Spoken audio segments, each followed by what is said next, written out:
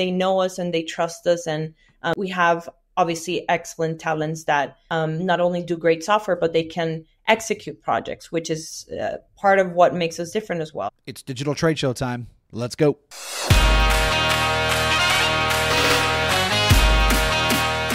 What's going on, everybody? John Stamper, and welcome to another episode here on the Digital Trade Show. Love these opportunities to speak with companies that are doing really cool things in the digital space. I feel like so much of our world is digital, and we're definitely going to get into that with my guest, Alessandra, today from Scopic Software. But there's always a human element, right? I mean, even when you think about software, which we're going to get into today, what I was really fascinated about when I was learning about Scopic is the experience kind of behind the coding, right? Behind the computer. Not only that, but Alessandra is actually in Madrid, Spain, which is amazing as we're recording this. And as you're going to learn, her team is all over the world. So Alessandra Papini, who's the sales manager at Scopic, it's so great to have you. How you doing? Great. It's great to see you again, John. Madrid, of course, is a great city to be in right now. We have great weather. Summer is just starting. And that's the beauty, I guess, of working remotely, right? That's why so many people are now more drawn to that. At Scopic, we've been doing it since the beginning. So for almost 15 years now. So it's kind of like the modus operandi, and everyone at Scopic is either, like a digital nomad style where they're traveling and they're working from everywhere, or they just enjoy working from home and have, adapted to that life very well. Yeah, I love that. So Alessandra and I met we were at the Mobile Dentistry Conference in early February. And so our booths were right next to each other. So I got to listen in to a lot of the conversations that she was having with those in the dental industry. And Alessandra, I know that Scopic is doing software for companies in all industries. But I know dentistry, which is we're going to focus on a little bit today, has been an industry that you all are very excited about. You can add a lot of value for companies, especially when I look at kind of the explosion of technology and companies growing in dentistry, of where you can all help. I know you actually even have a couple of companies that we know that we've worked with, together, that you're helping out with. So yeah, I was trying to think maybe a good place to start is frame out for everybody, who is Scopic? Specifically, how you're helping companies when it comes to custom software, and more importantly, helping their visions get realized, through technology. Yes, of course. Well, Scopic, like I said, started 15 years ago. Tim Burr is the CEO, and he founded the company being an engineer himself. And he had a vision, right, of having a fully remote company where we can have people all over the world helping clients build software products. So we've been doing that, and we have already more than 280 people around the world. And I think that's part of what makes us different, right? Because we can adapt and have teams allocated to projects who are working almost around the clock, because we have people in Asia, in Europe, in Latin America. So we can adapt very easily to any type of time zone and project. And we do custom software. So that's, let's say, the base and the core of what we do. We do custom software from mobile apps to web apps, desktop applications, everything really. Now, obviously, we're doing a lot of AI and AI proof of concepts and that type of development. And then we have, let's say, side type of services that are more oriented towards very niche specific services like cloud management, maintenance services, digital marketing, and even staffing. So we really try to be a very flexible partner. So we try to adapt also to the, let's say, the stage where clients are at. So let's say someone already has developed a product and they're just looking for someone who will come in and integrate with their team. So that's how the staffing came to be about. So overall, the whole mission of Scopic is to become a partner that clients can trust. First of all, I think that's important in terms of software. We're not someone who's invisible. They know us and they trust us. And we have obviously excellent talents that not only do great software, but they can execute projects, which is part of what makes us different as well, which is the project management and the leadership that we have in our teams. So in terms of what we are doing on a day-to-day basis, we try to make what seems complex much more simplified through great quality software. And we guide the clients from start to finish. So someone who comes from a non-tech background will have, a very one-on-one custom approach in terms of we guide them through the process of building the idea, taking the requirements and make it something very tangible, and then agreeing on a timeline, on a scope, on a budget, especially, and adhering to that and executing that from start to finish. So that is the core of what Scopic does. Obviously, like I said, there's other little bits and pieces of services that we do, but all in all, we want to be a one-stop shop, a solution provider that is going to help you build everything around technology and get you up to speed in terms of what the industry is doing and help your business become much more efficient, and have a great engagement from your customers. So there was a couple of reasons why I wanted to have this conversation. Number one, I have been there. When I started my first company, I went down this software path and I learned a ton of lessons. And so as you and I were having more conversations and I was thinking about today's entrepreneur or today's company, I feel like, Alessandra, there's a big gap. And what I mean by that is there's a gap between a company wanting to create a website to maybe market their business. Their business doesn't operate, on necessarily that platform, right? It's, if you really look at it, it's that website per se is informational in nature, right? It's a place where people can learn about you. And then I feel like there's the other side of the spectrum is where your business and how you're serving your customers really depends on a good, solid, piece of software, custom software that is designed to what you're offering. And so I don't really feel like there's any in between, Alessandra. I think like that's where a lot of companies struggle is it's like, okay, well, we can do some of these basic things, but when it comes to realizing our vision, that's where we struggle. We don't always know where to go to. And it can be one of those parts of your business where if for whatever reason you make the wrong decision in the beginning, it can be very painful. And so I just, again, like in learning about Scopic and building this relationship that you and I have and being excited about the work you guys are starting to do to dentistry, that's why I just wanted to kind of have you on, because I think that there's a lot of things that inspiring companies and entrepreneurs can learn about how to do this right the first time. And as you spoke, you're very passionate, rightfully so, about your team, because that's a big piece of it. So I thought maybe we'd kind of go there a little bit as well. Is when you talk about the experience and this global experience your team has, what does that mean to a company that does need to have somebody help them build something? Yeah, sure. And I think, first of all, we started out Scopic with, let's say, a very specific niche of customers, and that's always been entrepreneurs. So still up to this date, our base core, let's say, clients are entrepreneurs who came to us with an idea and not really knowing how to go about it, right? So custom software is usually very scary when you think about, everything that needs to go behind, the execution of a project that involves backend, front end, infrastructure, and then you touch things on, cloud security and things like that, and how to go about user experience and user interface and things like that. So we are very used to this type of, let's say, client profile who really comes with very little knowledge of what to do or even how to go about it or how much time it will take, how much money it will take as well. Because obviously software is an investment and you, like you said, you want to get it right the first time. And we've had so many clients who come to us and say, I did it completely wrong the first time. I went through, the whole, let's go with the cheapest available option. And it ended up being, a very tragic and traumatic experience. So I think what we've learned in this past 15 years of doing, dealing with this type of customer is really going into the very beginning of trying to build what we call a POC and an MVP. So we really focus on, having a discovery with the client together, guiding them with both solution architects and UX UI designers who are, let's say, the leaders at the very first stage of trying to draw out what is going to be a very minimal viable product. So what is the essential that the customer needs? How can we focus and make something that is going to be off in the market really quickly, and that they'll be able to get also feedback from their customers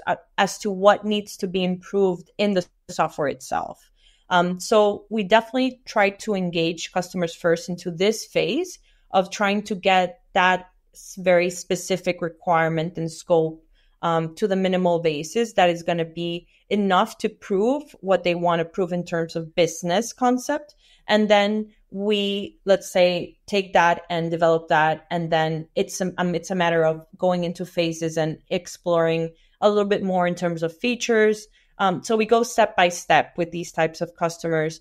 Obviously, like you said, most of these people, are also looking even to things like marketing and how they're going to go about their end customer learning about their product. So that's also something that we tend to integrate very well. We have, a very, let's say, multi-talented team that does everything from making sure that the campaigning and the branding and all the, let's say, more lead generation side is also very much aligned with what the client is looking for. And then the software side, in terms of, having a product that looks very neat, very sleek, and that is meeting, what they're trying to achieve as a business. So I would say that for customers who are, in that type of space where they really are entrepreneurs, they're not very accustomed to working with technology, we bring in, experts that are going to be leading you from the get-go in this very phase that we call discovery or development of an MVP, which I think is what clients really like, because they really want to go into something very small and they don't want to really see anything that's going to be taking up a lot of time or investment. So I think to us, starting small has always been our recommendation for this type of customer.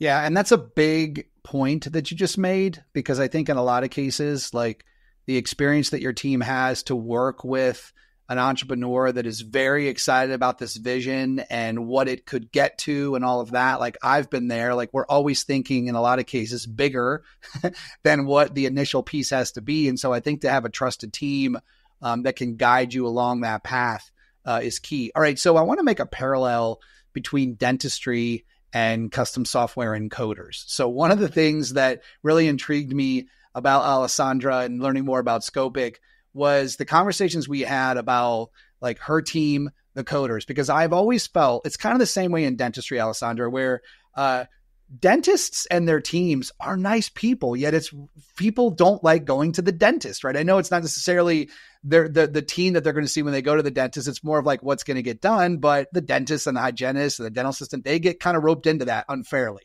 And so I think sometimes it's the same way in coding, right? Like I think that coders and people that build software are a little bit kind of a mystery, right? Like who are these people? And I think one of the things that I loved about our initial conversation was your passion towards the people on the Scopic team. They are real people. They love what they do. And so I know that we have some plans down the road here in the next couple of months to actually start to, highlight some of those individuals and bring this human aspect of coding to you as a customer, so that when you are making these decisions to do this, you realize that you actually are working with a team of people that really do know and understand in a lot of cases how to help you go from where you are to where you want to be. So let's just maybe talk about that, like your team as coders and, how to demystify that to the world. Yeah, sure. And it's definitely a very interesting, let's say, type of I would say reputation that software has, right? And engineers in general. I will for sure say that we still have, the typical very nerdy and introvert engineer, but what we think is critical for clients, at least, and even for us in the management side as well, is to really have key people in the leadership roles that really, first of all, obviously inspire and can communicate well and can guide the client in a way that's, very approachable. And I think having a cultural affinity as well to our customers. So as you know, most of our customers are in the US, but we also have customers in Europe, Australia, and other places. And, our leadership and the people who are on the technical side, like the project managers, the operational managers, the technical leads, and those types of let's say, roles are key at Scopic, because those are the more client-facing roles. So establishing trust and guiding the client in that very early stage with these people that, are very vocal. They are people who have really been in the company for most of the cases more than 7 years, but at least more than 5 years in the company. And I think when we hear about, what clients like most is that they build this close relationship with these individuals. And you also got to know one of them in the conference, who is working in from Portugal, and he's been a project manager at Scopic for more than 3 years now, and he's really someone who the clients trust, and that's what we want. We want the client to engage, in the key people that are leading the project, and obviously there will be interactions with the rest of the team of engineers and designers and quality assurance. There's a lot of components that each individual team has in terms of talent and the technology behind it. But obviously the leadership, to me, is what makes us, stand out, because those key people are bringing clients, let's say, who are a bit scared at first of what's to come and what to expect, and how do engineers, communicate? Are they going to be, not sharing any, information about, things that are not coding related? So building that relationship is what we always tell our clients. That's number one for us, from sales, which is, let's say, the first touch point, to then the project management, operations, and the leadership within the engineering team. So those roles are really key for us. So we also are very picky in terms of how we hire people because of that. We've developed our own tool of also, let's say, screening candidates much better. So we have perfected the art of hiring in that regard for IT roles. And we not only look for technical skills, but we also look for soft skills as well.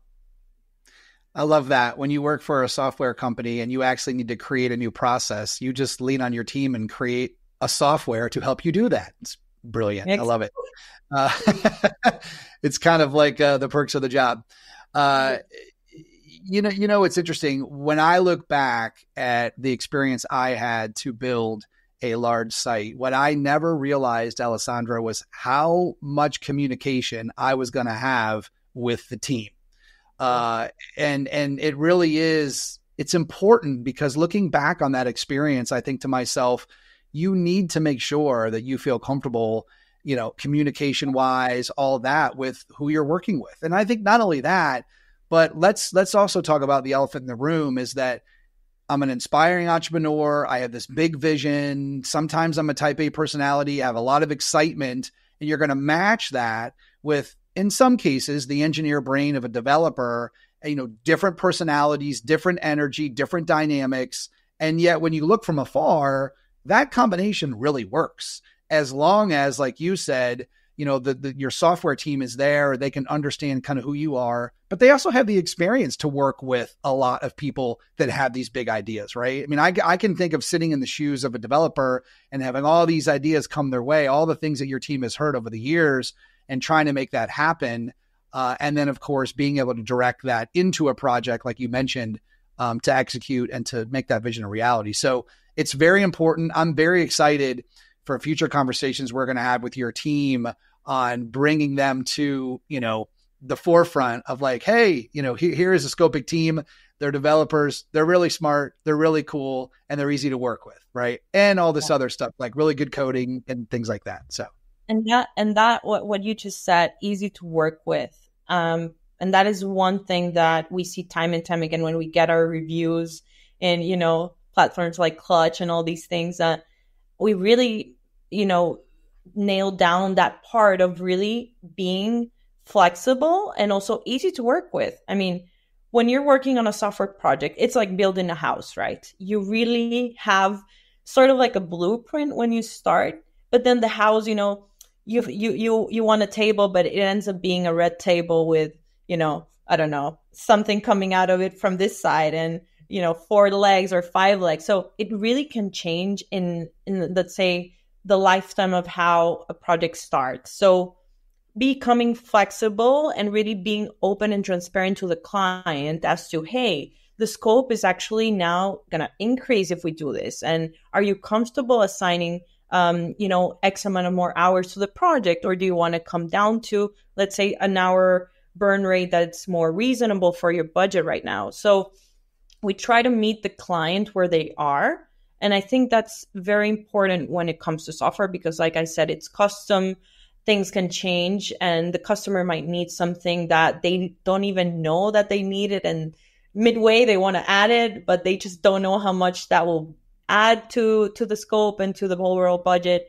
So having great communication and having the client understand that technical side in a very easy way is something that we see time and time again makes us, let's say, makes us retain customers also a lot, because we're easy to work with and flexible. And that's number one when it comes to building custom software. Yeah, I love that. Well, and again, if hearing Alessandra, everybody, is just a highlight. I mean, super knowledgeable, super passionate about Scopic. I think just about this space. I think as we continue to speak with more of the Scopic team, you're getting an idea what that's like. And I think that's why I was so excited to, have this conversation, have more people, whether it be in dentistry, which is obviously an industry that I've worked in for many years, as well as some others, learn about all of you, because, software is not going anywhere. I also feel like everything is kind of a current draft, right? I think that's kind of another learning thing I took away is you're never really done. And so the last question that I wanted to ask you is a lot of people ask this when it comes to software, and that is, does it normally take longer than people think? And how are you all helping set the expectation for someone very excited who wants to kind of, see their idea in lights, manage those expectations? That's kind of the last thing I wanted to get your thoughts on. Yeah. And that's something that my team is responsible for. I mean, we see this every day, right? Coming and going to a client call and then, the big deadline that says, we need an app done in 2 months. And then they want the app to have all these integrations and, bells and whistles, let's say. So that's something that we do on a day-to-day basis, right? Setting expectations. And that really starts, John, by, taking them through our portfolio. We have a vast portfolio. In the last 15 years, we've done basically any type of software that exists out there, with whichever technology that you can imagine, right? From big to really complex solutions for, Fortune 500 companies. So given that experience, we come and we say, okay, this is the type of software that you guys are looking for. Based on experience and the history, it could take roughly around this amount of time. Now, we also lay out the things that might affect or, might reduce or increase the scope. So early on, we say, okay, this is the minimal base of what you need because of the complexities in the back end and or the front end or whichever case might be. And if you decide to add this additional feature, let's say, then the scope is going to increase to maybe 1 more month or 2 more weeks. It really depends. So we try to be very, let's say, like you said, very transparent in those first initial calls so that the client really tells us, actually, I was more thinking about 4 weeks, 8 weeks. How can we make it down to more that range? And then, we try to reach a middle ground where we say, hey, it's definitely not going to take, maybe the initial amount of time that you thought.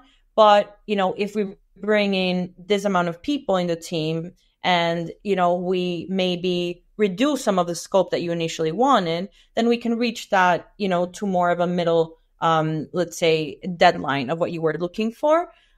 So it's being transparent, understanding that there has to be some flexibility, but there has to be also some minimal ground that the client understands, okay, if I really want a mobile app that has all of these integrations and, in the dental space, for instance, if you want payments, if you want scheduling appointments, if you want encryption and messaging and all of this, it will be a minimum amount of time for that.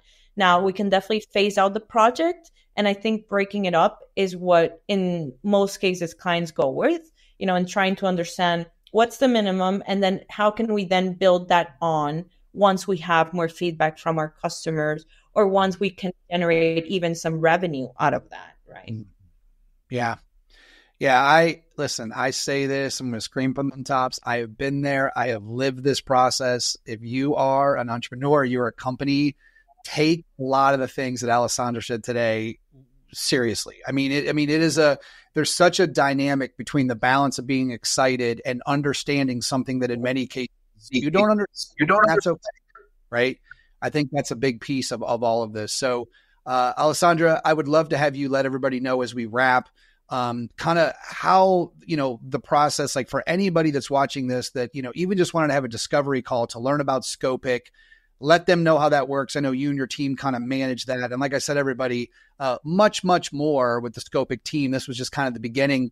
I wanted you all to learn a little bit about Alessandra and Scopic and all of that, but we're going to, continue this on in the next couple of months, to get even deeper with their team and all of that. But any final thoughts? And I think most importantly, like what's the best way for people to get in touch with you so that they can set up a discovery call?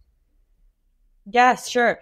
Well, our team is pretty, let's say 24/7, almost around the clock because I all over the world. But the easiest way to reach to us is email us at sales@scopicsoftware.com.